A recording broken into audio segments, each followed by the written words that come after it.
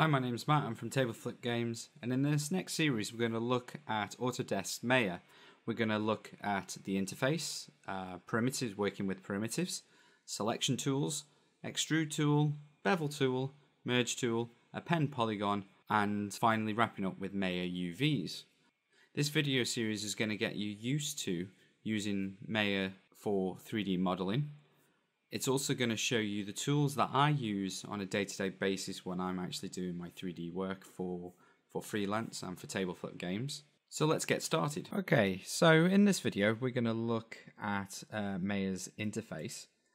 And during this series I'm going to actually build this desk that you see here using a range of different tools that I will show you. And then I'll show you how you can UV this ready for texturing. So to begin with, what I want to do is just show you Maya's user interface, where certain buttons are, because it can be quite confusing for the first time when you use it. It definitely put me off when I first opened this up. And when I teach my students, they tend to get a bit nervous when they first open up Maya.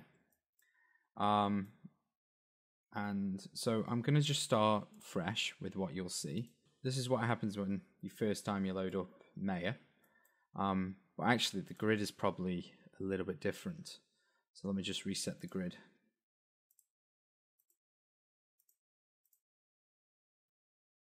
Okay. So this is what you see when you first load up Maya. We just delete these as well. And I'll show you how to put these buttons on this toolbar in a bit. But this is pretty much what is standard inside of Maya when you open it up. Up at the top you have all your different menus.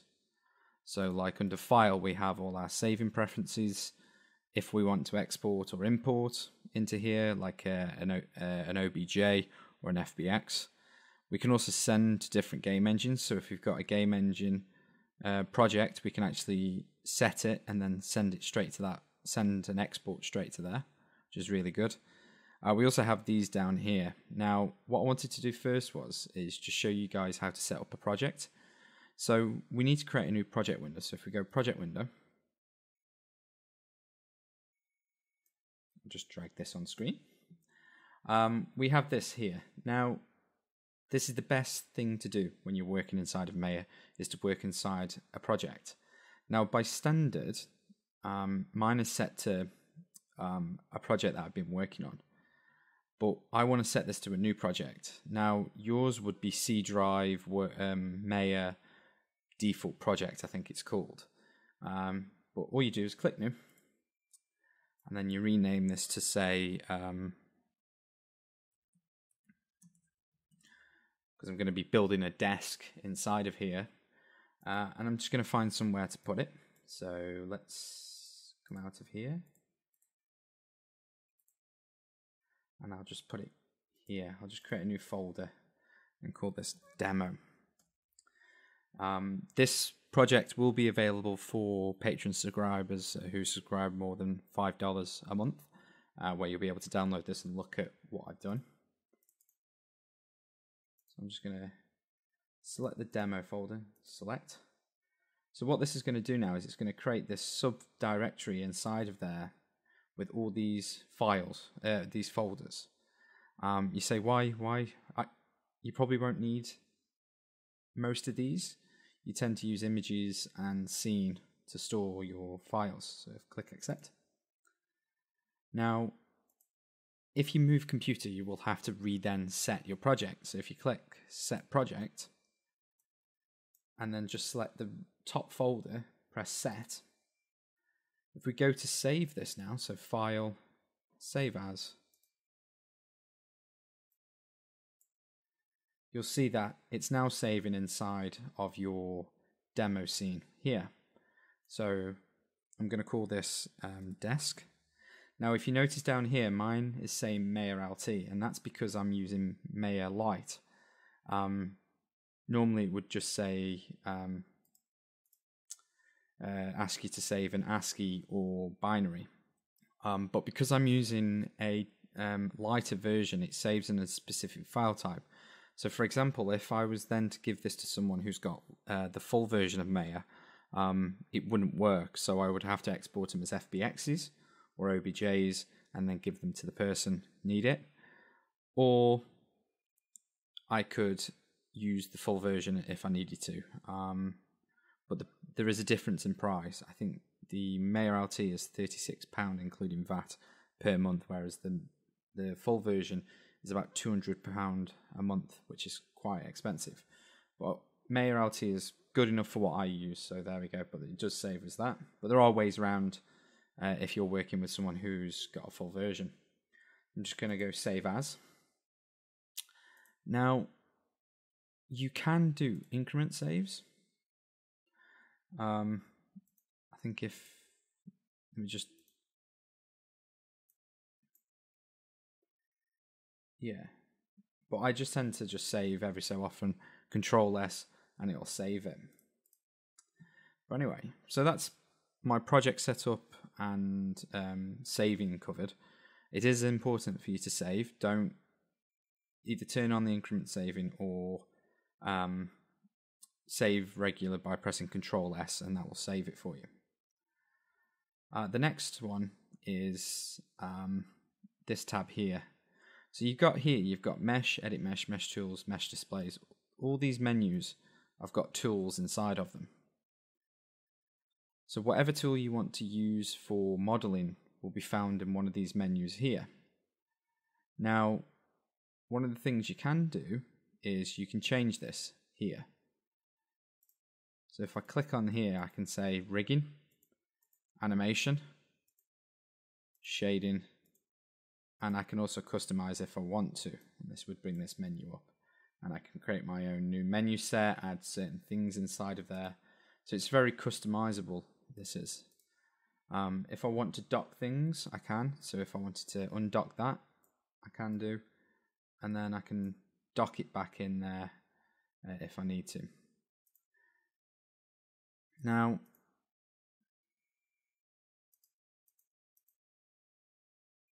if I just take off the outliner a minute, I'll come back to that.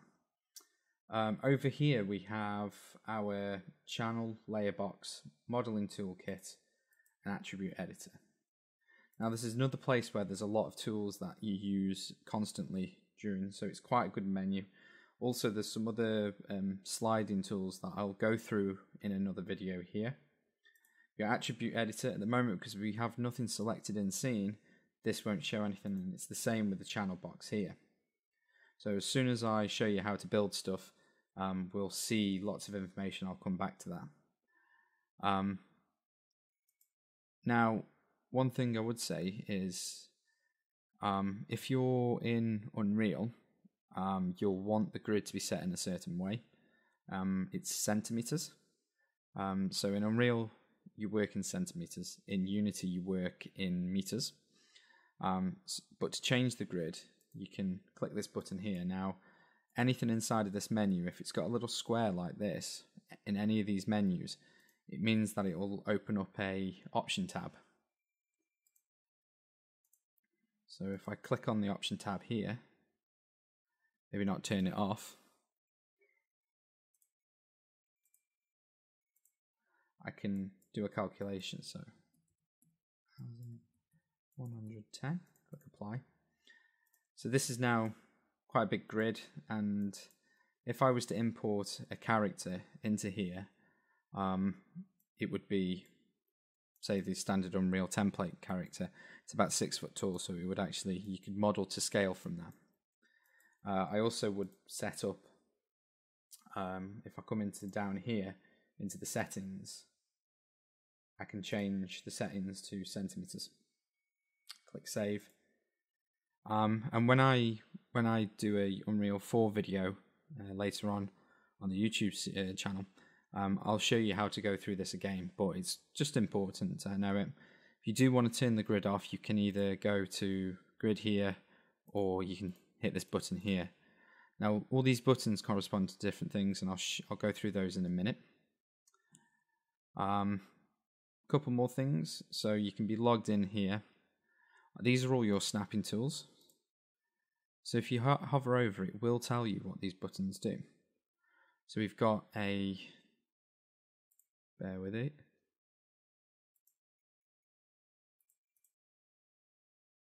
Cool. We've got snap to vert, snap to curve, snap to grid, and I forgot which these two are, but a lot of the time you won't use half the buttons inside of here, so it is all about like experimenting and seeing what goes where.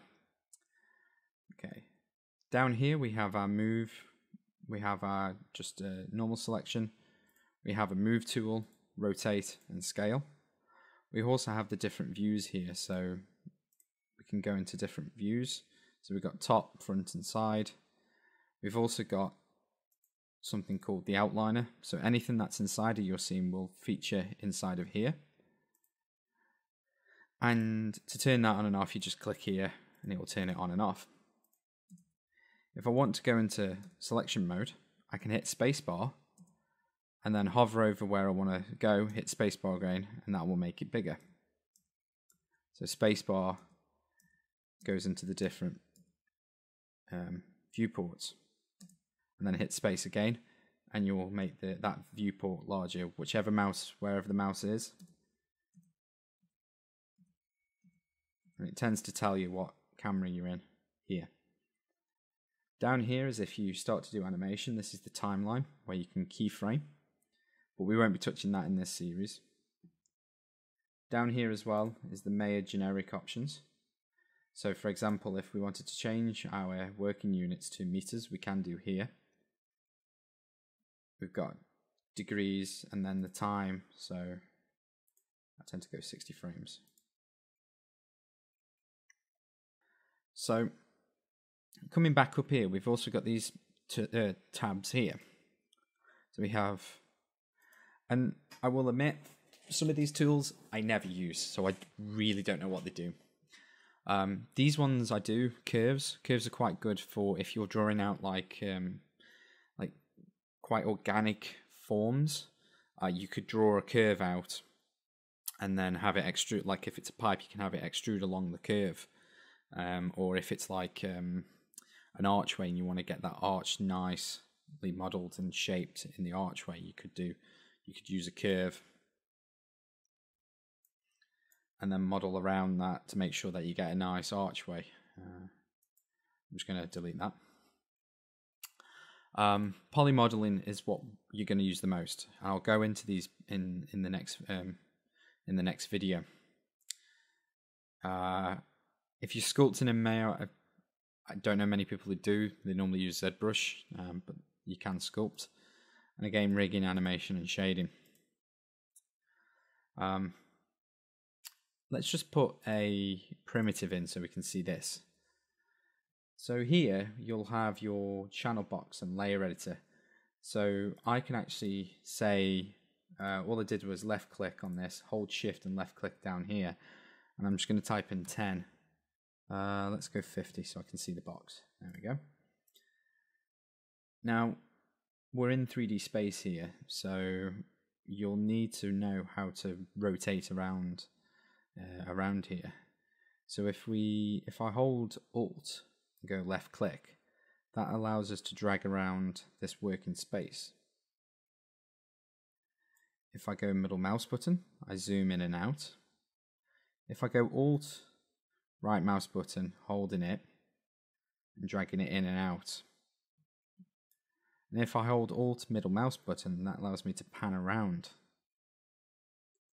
So it's Alt, hold left mouse button to rotate, middle mouse button to zoom, Alt, hold middle mouse button to pan around, and then this will dolly zoom in. So Alt, hold right mouse button to zoom in and out like that. Now, for example, if I zoom all the way out, it's like, oh no, I've lost it. I can actually come to my outliner here, select the object and press F. And what F does is it frames that object. So I could be here and then I can frame it back again. So F is to frame your object. Now if your gizmo, this is what we call it, a gizmo, you'll notice that it'll be blue, green and red, and that represents the different axes in 3D. So we work in three-dimensional space, which is X, Y, and Z. Sorry, I got that Z. Z is blue, Y is green, red is X. In the next video, we're going to look at Maya's pivot system. This will help you manipulate your assets inside of the 3D space.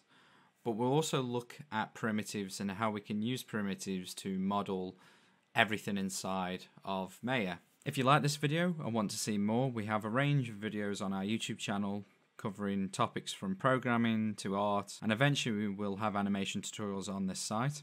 If you'd like to support us, you can subscribe and like, and if you want to have early access to these videos, have a say on what topics are covered, and also have access to the source code and art assets from this series and other series, please visit our Patreon.